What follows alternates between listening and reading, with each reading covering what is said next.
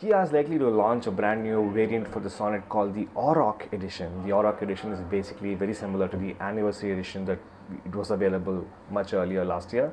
Now this is going to be available on the HTX variants, and therefore it's going to be priced 40,000 rupees more than the HTX equivalents.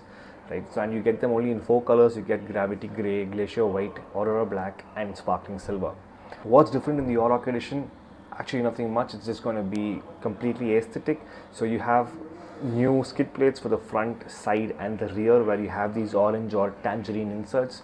You get the Auroch edition emblem in the front grille along with the orange color inserts all around the front grille as well, and you get these orange inserts in the wheel caps for the alloy wheels. So that's about it. If you're looking to buy a new car, all you have to do is come to Try Car Pal.